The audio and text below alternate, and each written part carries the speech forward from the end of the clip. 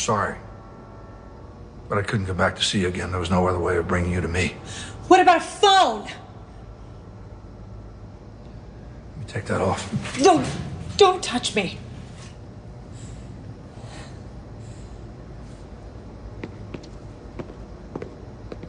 I assume you already know you're in danger. Well, there's a lot I don't know. Let's start with my birth mother. Who is she? Is she alive? She is.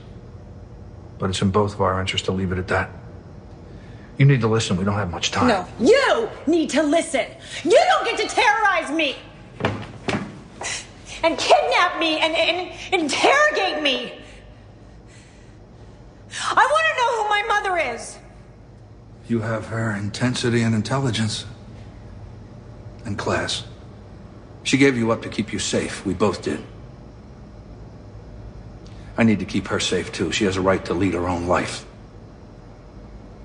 But no, she was heartbroken. And never forgave me. For giving me up. For who I am.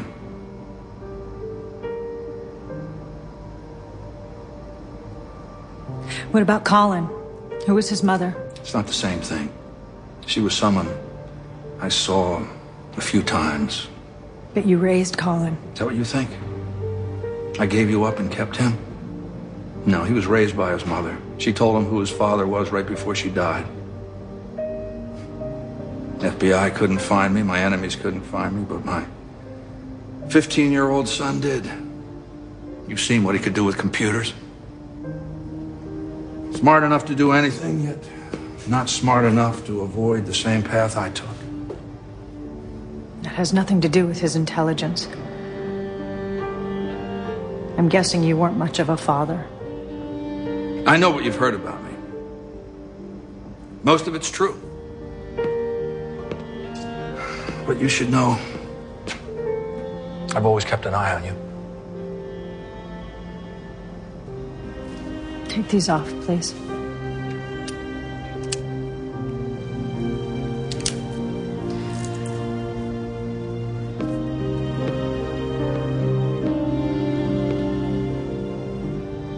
This is the 5th grade. It's my high school graduation. I was at your college and medical school graduations, too. Why? You're my daughter.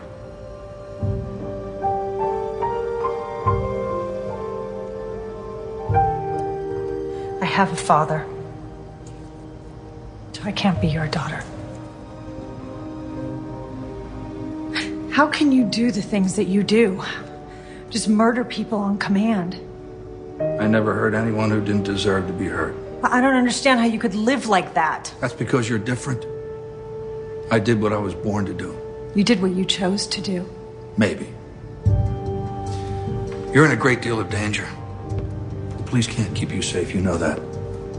If I can get to you, so can my enemies. I can take care of myself. I would like to go now. Maura, I want to protect you, but I can't do it without your help. I don't know who killed your brother, but I know they'll come after you next. It's programmed with a number. I'll always answer it. I know you have people close to you in homicide. I need you to tell me who did this to Colin. We don't know yet.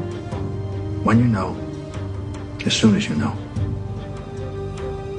So you can kill him. So I can keep you alive by sending a message.